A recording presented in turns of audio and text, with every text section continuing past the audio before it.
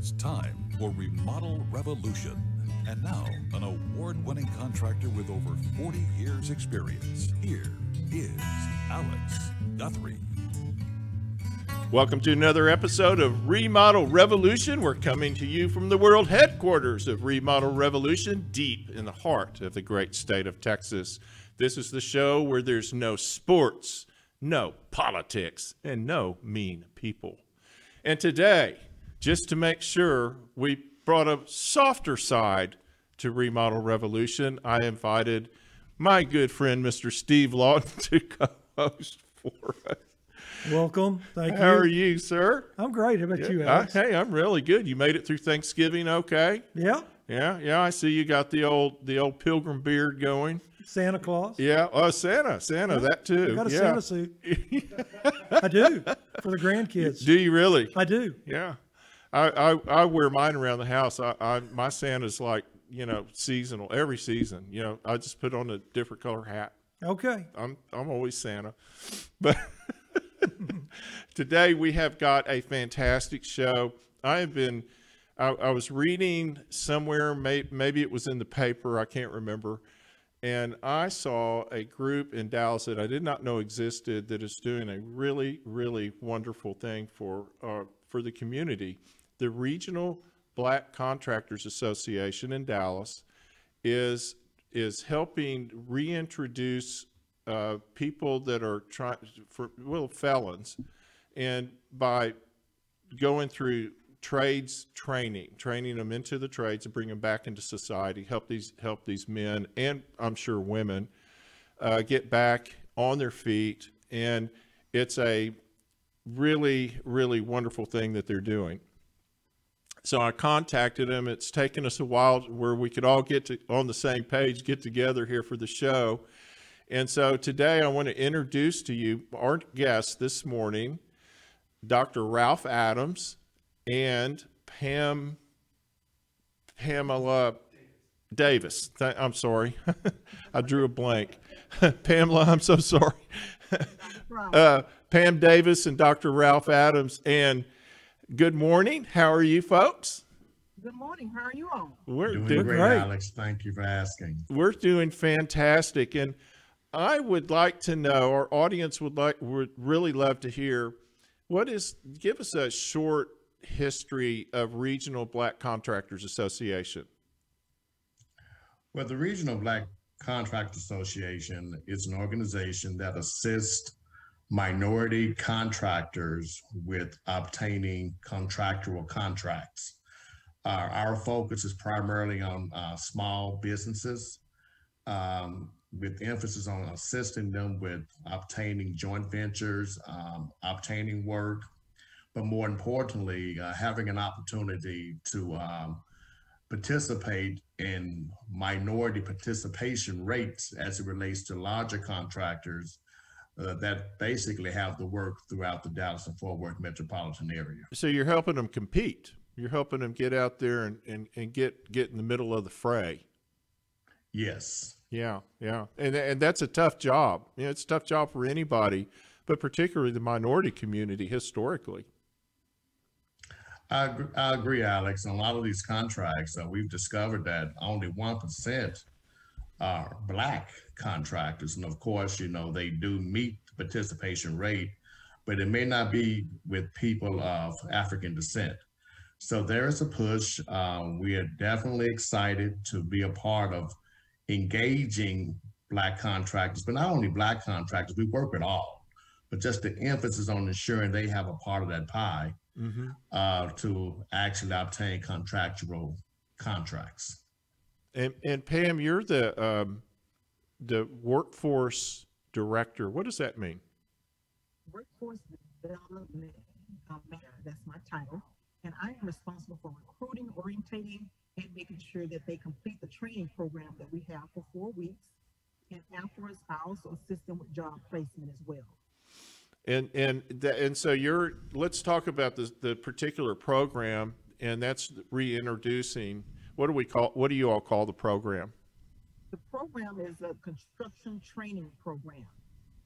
We have orientation here at our location at 2627 Martin Luther King in Dallas. every Monday at 9:30. So they come to the orientation to learn about the program. The program is for 4 weeks. It's free. You don't pay anything at all. You get free lunch. We also assist you with transportation, such as bus vouchers, gas vouchers, things that may be barriers. We help you to get to the training program. Also, once you complete the training program, you receive your OSHA 10, your OSHA 30, like Ralph said earlier, and you also get a $200 check. Hey man, I might That's take. great. I may take that. Be there tomorrow. So where do y'all get your curriculum? The curriculum is provided through Dallas College. Okay. And the NCCR. So Dallas College basically has formulated a curriculum by cutting off the fat, and we're just providing the meat of the education, which provides us a short-term vocational occupational training program. So it kind of heads straight into the program without all of the extra classes and curriculum that they would normally have to take. That is correct. Which when I first went to college as a young man who was not a particularly good student in high school, in the 70s, I was having fun. The first question I asked is, why do I have to keep taking all this other stuff if I want to do whatever it was I wanted to do at the time? So I love that idea. It's really great. And over the years, there's been an emphasis that has impacted all of the trades, and that's you have to go to college. So it's really exciting to see y'all have some training out there available for kids that maybe just aren't suited for college, that you can get out there in the workforce and they can make a fantastic living working in any of the construction trades out there. So this is a reintroduction program for people that have had challenges in their life. Let's talk about some of the folks that are coming through your program. Give us sort of an overall view of who you're getting and how their success rate is.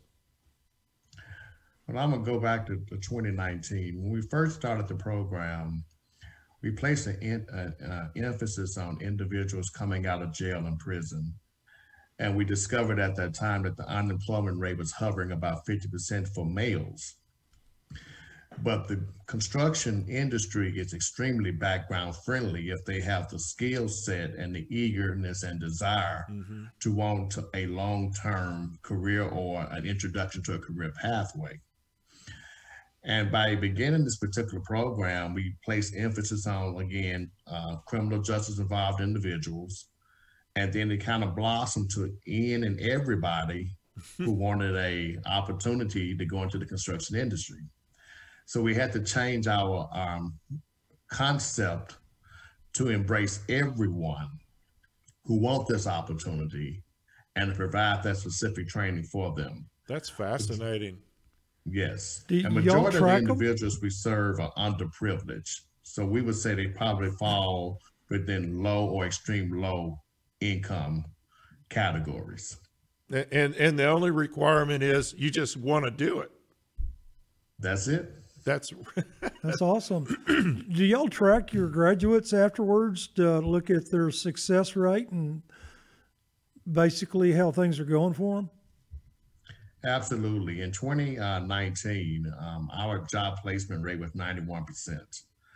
And so our goal is, once they complete the training, is to put them on a job, and strategically we assist contractors. We're getting work, and our ask in return is to give our graduates an opportunity to go to work. And Pam, now you're the workforce manager. Yes. How hard is it to keep Ralph in line? Ralph is really awesome. He comes from this background. He's been doing this for, I was about to say so many years, but some years. And he is awesome to work with. And I think we work well together. It's an awesome program. If you know of anyone out there in TV land or radio land that may be interested in our program, please feel free to send them our way. Well, the fascinating thing is that there's been a huge emphasis in the last few years on and now Steve owns an air conditioning company. And one of the big challenges that he has and a lot of the trades have, of course, is getting qualified people that are trained. I mean, I came up through an era where, you started out with a broom in your hand and you worked your way up through and you went wherever you went with it. But these days we've needed so many people in the workforce. We've had such a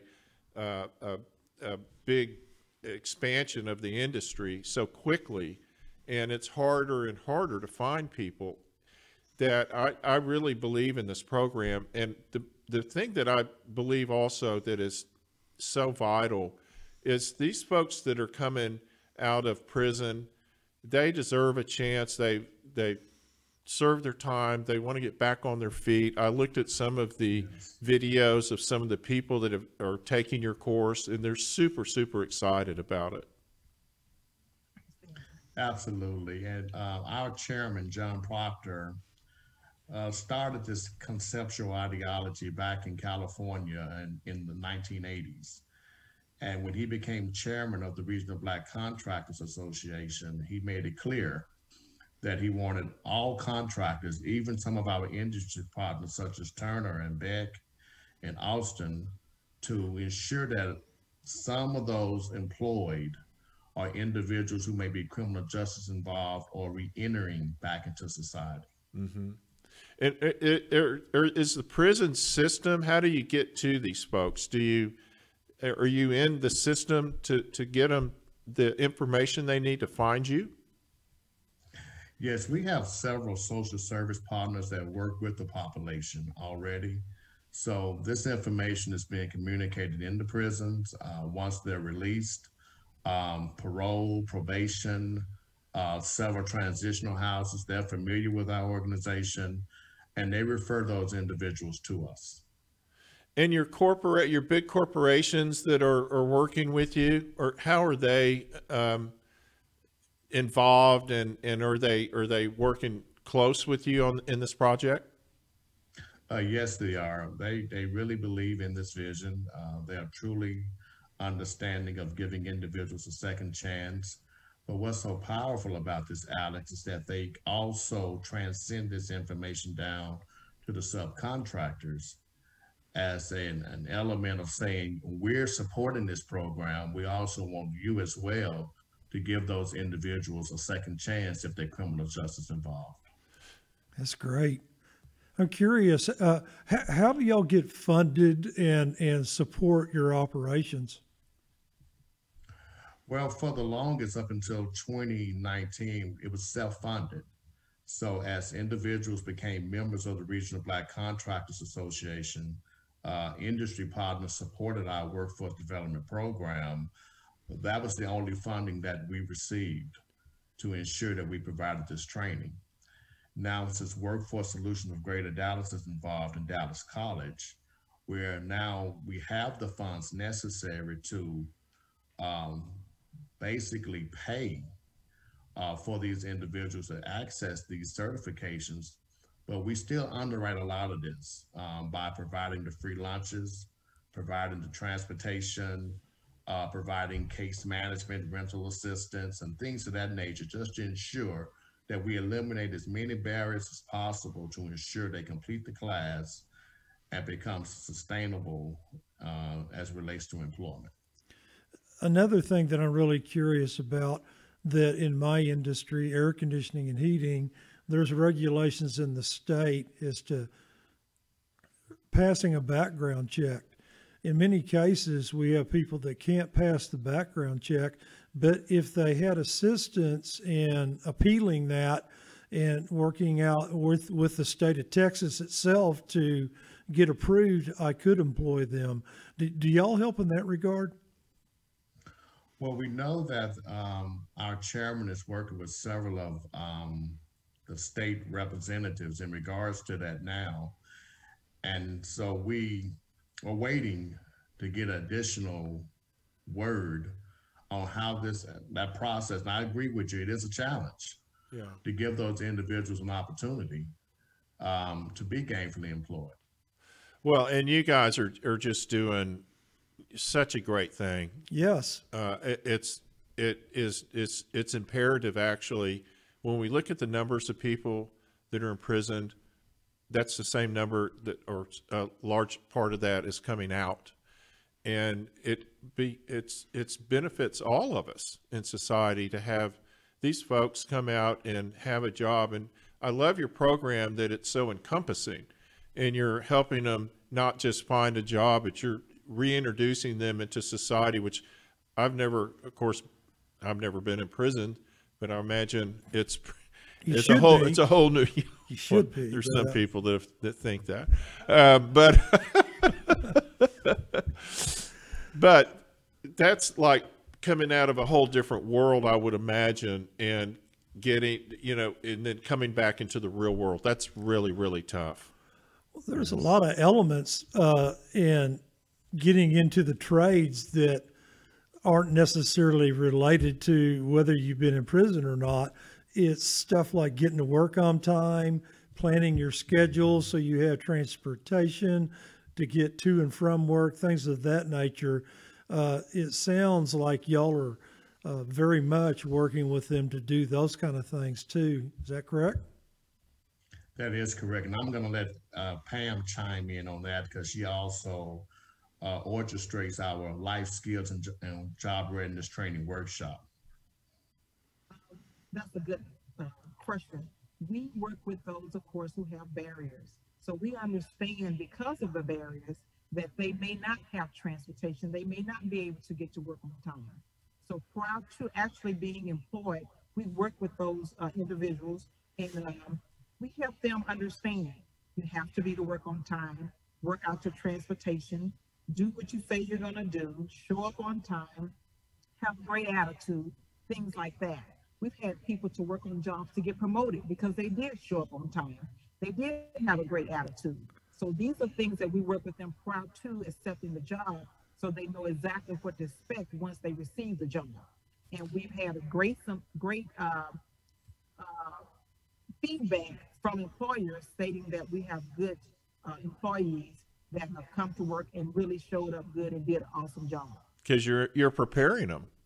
And I would suspect that for these individuals, they have to work a little extra hard. They have an extra a few rungs on the ladder, no pun intended, that they have to climb to get to a certain trust level, regardless. Yes, we have some that's been gone away for 30 years, 15 years.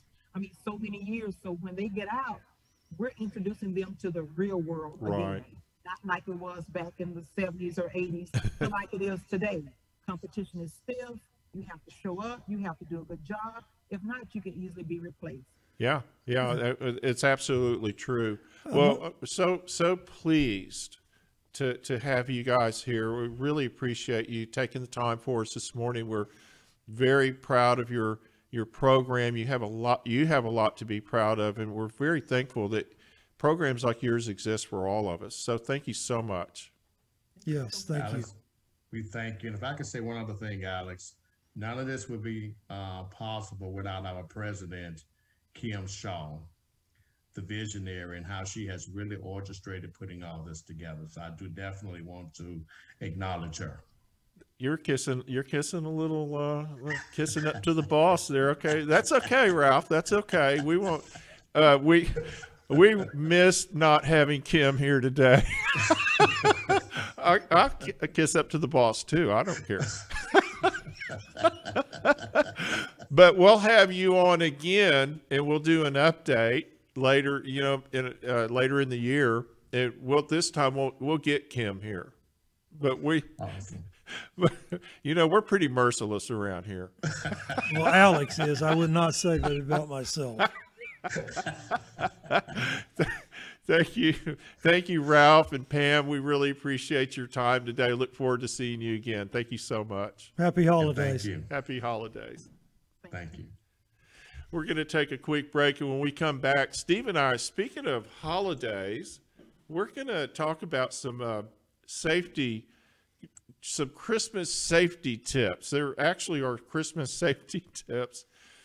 And I wanted to talk about this because, Steve's a little accident prone when it comes to the candles and the eggnog Yes. and sometimes falling on the Christmas tree. Catching it on fire. That's right. He burns things. We'll be back in 2 minutes. The hardest working and arguably most important system in our homes is our air conditioning and heating system. It heats the air, it cools the air, and it filters the air. That's why it's so critical to have it checked and maintained by the very best professionals available. It's time to contact Total Air and Heat at totalair.com. Get that system pruned and tuned. If you want to have the very best experience, you've got to hire the very best company. Total Air's employees are honest, well-trained, and thoroughly background checked. I never have to worry about sending their technicians out to my clients' homes. Family owned and operated for 3 generations, Total Air and Heat has been a fixture in North Dallas for over 60 years. Total Air is a proud dealer of the Train air conditioning systems, and you know how hard it is to stop a train, so give them a call at 972-881-0020. That's 972-881-0020, or contact them at totalair.com today.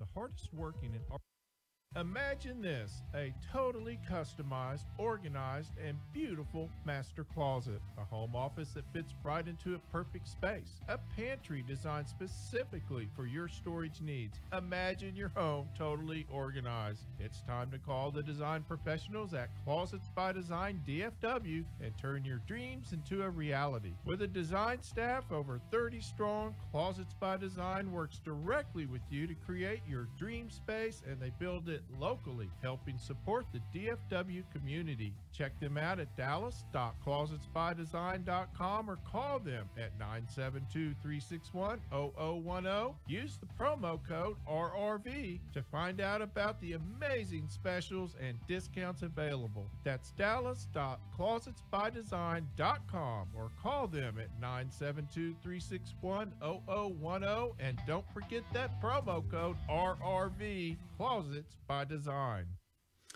Sometimes when at the Lawton residence, when they hear the word ho, ho, ho, Mrs. Lawton, Mrs. Claus says, no, no, no.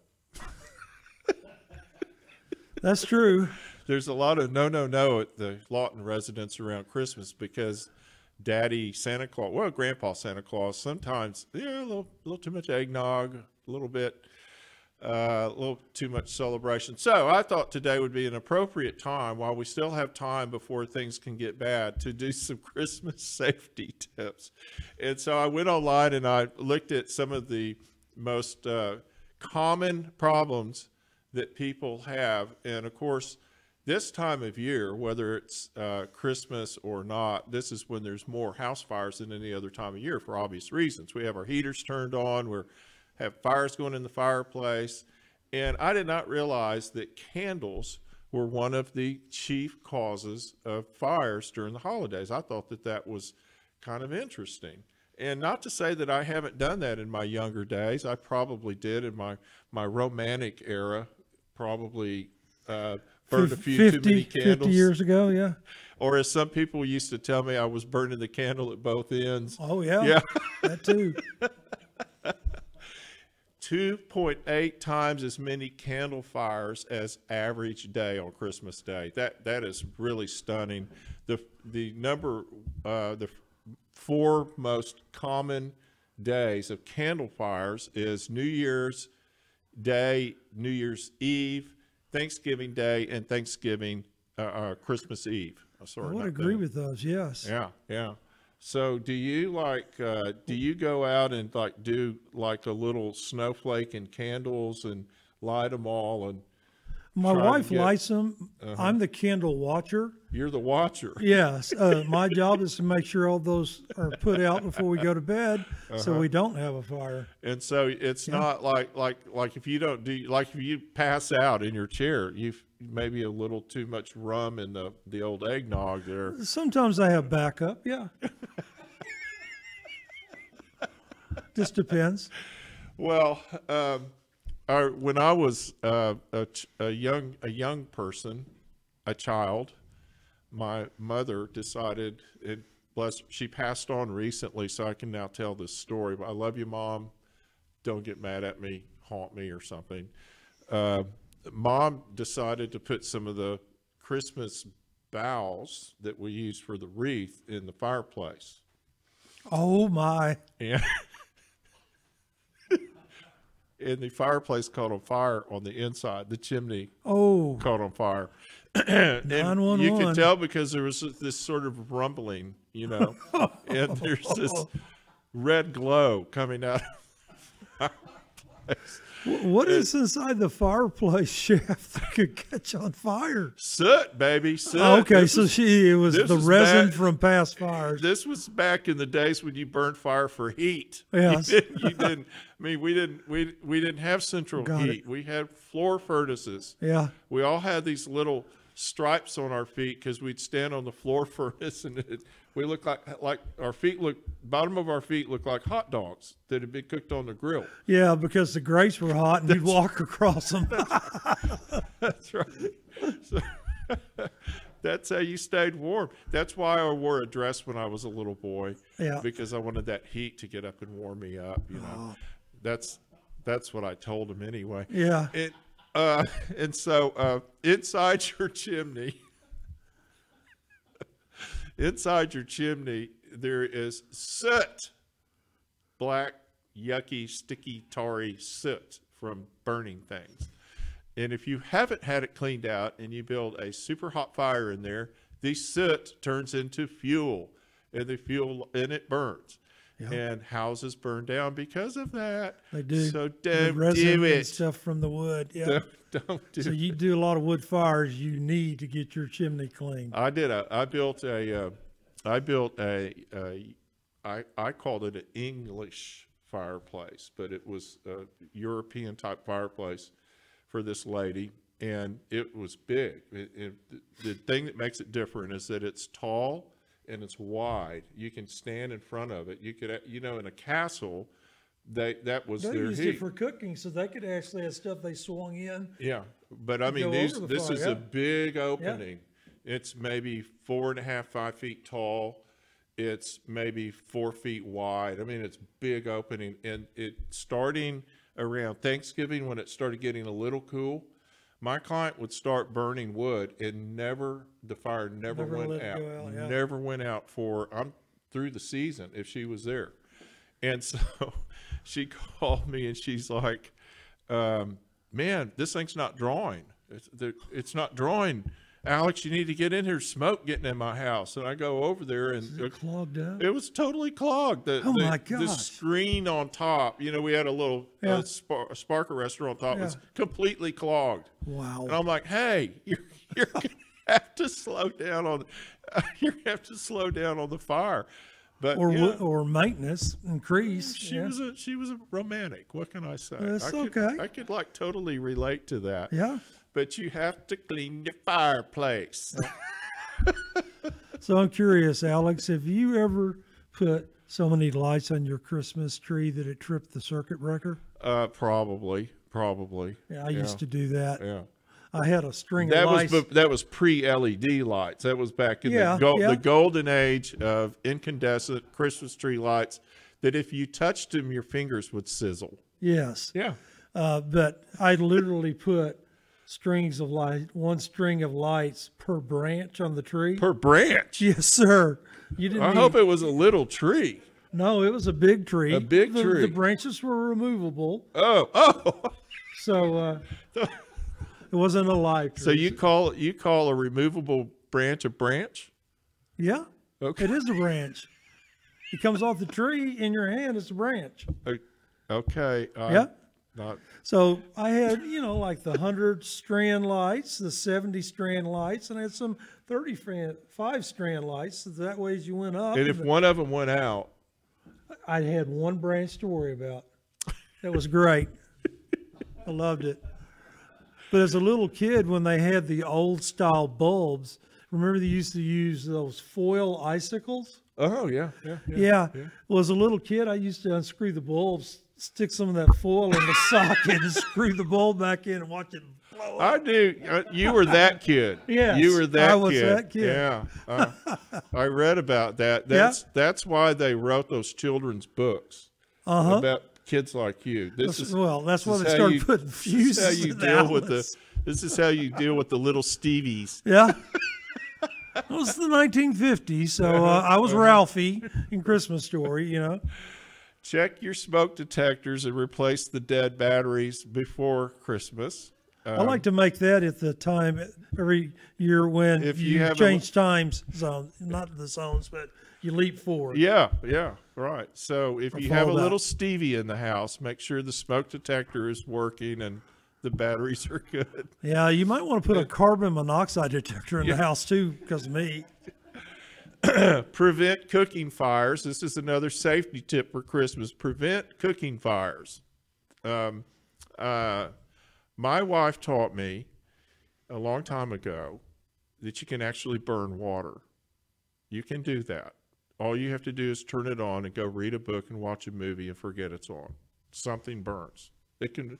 She said it was a pan. Actually probably was. The water was all pulled out. There wasn't anything left but the bottom of the pan on the burner. That could burn. It comes under the category of never leave the cooking food unattended. Now, that goes back to the smoke detector. Yes. When you're cooking your meat, use a thermometer. There's nothing more embarrassing than when the turkey is still bleeding when the family's ready to eat. It's horrible. Or like Christmas Vacation, where it's like eating rawhide. Right. Now, I was going to have a safety on our Thanksgiving show, a safety segment on deep fryers, and I blew it. So here's a couple of things if you're going to fry your turkeys. First of all, make sure your deep fryer is on a level surface. Don't do it on the slopey part of the backyard. It never works. Like, first of all, only half the bird would get cooked if it stayed in the pot, but probably it won't. So it needs to be on a stable platform and surface, too. It needs to be on a stable platform. I'm just funning today. Also, understand how to put it in. I mean, honestly, go on YouTube and look at turkey fryer fires. Disasters, yeah. I did it, and I couldn't believe that. First of all, there's like a 3-beer limit before you do this. If the husband's doing it and all of his football party buddies are over there, 3 beers is the limit. And don't put anybody that's been drinking beer in charge of the fire extinguisher. It never goes well. Turkeys taste terrible when they've had white fire extinguisher stuff on them. When you're putting that bird in, you have to make sure you follow the directions. Do it slowly. Don't drop it in there. I watched one of them where they were all sitting around having a good time drinking cold beer, and the guy just got tired of holding the turkey and dropped it in there, and poof, there goes. There goes the garage. It's pretty insane. Test the fill level of the fryer with water and your turkey to avoid overfilling. I think that's a great idea. That it really is. Especially when you got a fire below the pot and the grease runs over the oil. I mean, that's what starts them is that the oil runs over. Completely thaw your bird before frying to prevent splattering. Now, anybody that has cooked bacon, any dude that has cooked frozen bacon understands this concept. I've done it. I didn't want to wait, so I just threw it in there.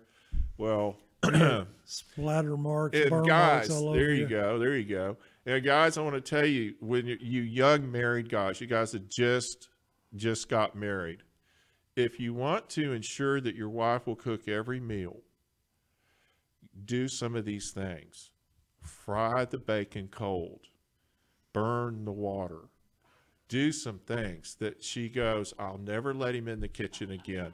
It works. I'm telling you. Yeah, never fry turkey indoors or in your garage either. No, don't do that. Don't do that. I don't care how hard it's snowing outside. Do it outside. Don't start touching that thing. You know, put gloves on if you're going to touch it.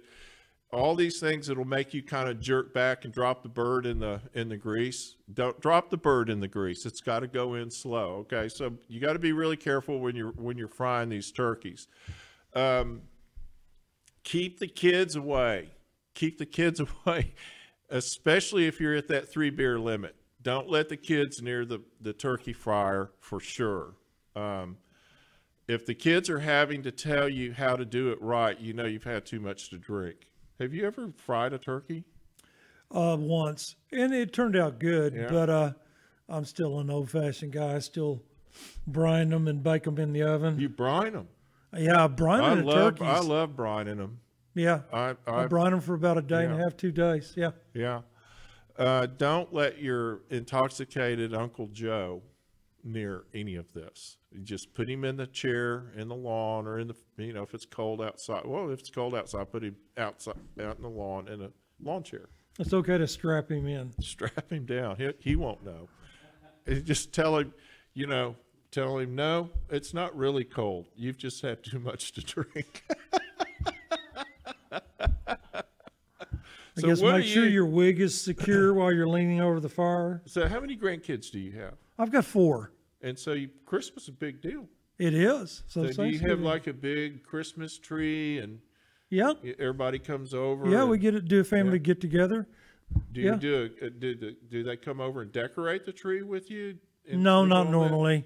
I mean, there could be times that they make some decorations for the tree, like the paper chains and stuff like that. Oh, Or that's fun. We've done at Thanksgiving. We decorated some gingerbread houses. Oh, that's fun. Yeah. That's fun. Mine wouldn't last very long. That would be gone. It would never get finished. You would eat it while you were building it.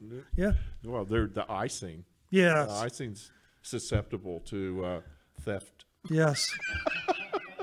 Just take it and squirt it right in your mouth like whipped cream. And so, do you do a natural tree or do you do you're still doing the fake thing? My kids do the real trees, but my wife is allergic to cedar.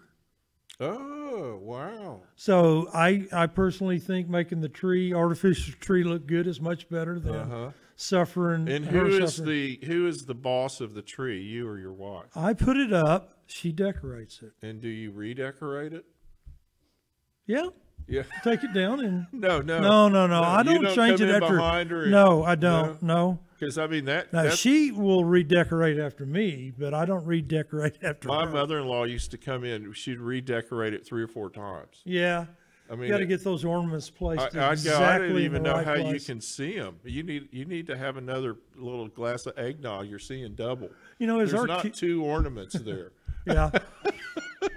As our kids were growing up, I used to buy them a Christmas ornament every year. The Hallmark ones, mainly the ones that lit up. Yeah.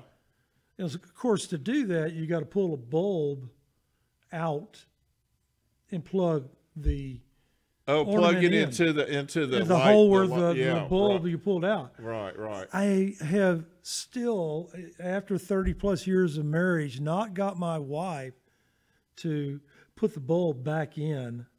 Oh, she When we're sabotages undecorating. it. Well, yes, and so I have to try You have to and find it. Yeah. You've got to find it. find the missing bulb. That's how she's amongst the tree. keeping you occupied. It does, Yeah. for sure. Well, it's sure been a pleasure having you here It's today. been awesome. I love I've talking enjoyed it. holiday stuff. And Yeah, no, safety. it's great, and I hope you have a wonderful Christmas. I can't believe too, Alex. I can't believe It's almost here. It's going to be 80 degrees today. We're almost at Christmas. It's incredible. And thank everybody for watching the show. I hope you've enjoyed it, and thank you to the Regional Black Contractors Association for coming on. That was really a fun discussion. They're doing great things for the community. Check out our website, remodelrev.com. Check out our podcast. Our podcast is gaining a little ground. I'm working it pretty hard. People are seeming to really enjoy it a lot. And also our YouTube channel, Remodel Revolution on YouTube. We've got over 200 videos up. We have videos of projects that we do, of course, all of these shows, and there are some great shows we've been doing. We're getting a lot of positive response on the YouTube front. And also contact me on Facebook or on the website and let me know how you're enjoying the show. I got a few comments from last week's show. I really appreciated it very much. And let me know anything that you're interested in us doing in the future. If you have a project coming up and you're interested in a particular part of it, maybe redoing kitchens, maybe decorating bathrooms, whatever it is, let me know. We'll get someone on here and we'll talk about it. And we hope you have a wonderful, well, we'll see you before the holiday, so I'm not going to go there. We'll be back next week with another show of Remodel Revolution. Thank you so much. Ho, ho, ho. No, no, no.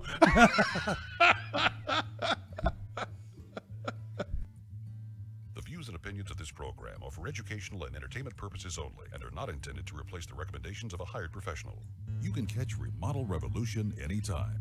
Follow the show on the website, remodelrevolutionradio.com, or on social media, Facebook, Instagram, and Pinterest, using the handle @Remodel Revolution Radio. You can always listen to the show on iTunes, Spotify, Google Play, and TuneIn, and watch the show anytime on YouTube.